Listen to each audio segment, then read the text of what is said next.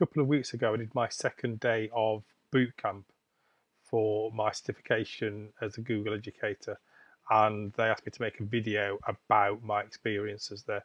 So just a couple of points about it. One of them is, because of the pandemic, a lot of people are doing distance learning and distance teaching now.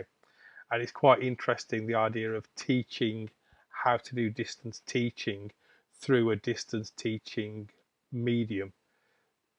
So I'd quite like to be in a room situation, a person-to-person situation, even when I'm teaching tech, because you can lean over someone's shoulder and point out what they're doing right or what they're doing wrong on the screen, point at the buttons that they can push, point at icons that they should be clicking on. And in some ways, it's a much easier way of doing it. However, when you're teaching distance teaching, sometimes it's actually quite good to show people how you teach a distance. So there are like two learning objectives going on there. What you've got is the practicalities of which buttons to push, which keys to push, how to create settings, that kind of thing. But at the same time, the people teaching those skills are actually modeling how you teach other people over a distance, and that is a different set of skills that you need to teach in the classroom.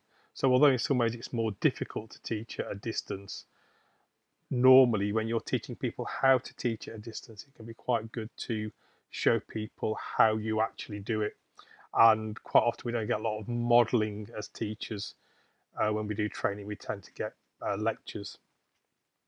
And one last thing I want to say is, this is the first time I've ever done an international teaching seminar. So for all the people in America, they're used to the fact that they've had to get up at 6 in the morning and someone else is just kind of finished their breakfast and it's mid-morning. For me, the course was at 2 in the afternoon, which was great, but there were some people that had got up, must have had to get up at 5 o'clock, 5:30 in order to do this. And then there were people in, I think, the Philippines, and it was evening for them.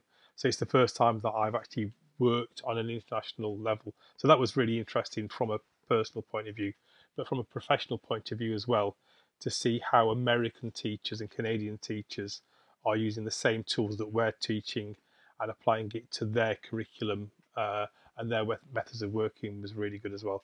So all in all, I thought I had a really good teaching and learning experience at boot camp, and I'm really looking forward to taking my level 2 certification. Thanks for watching.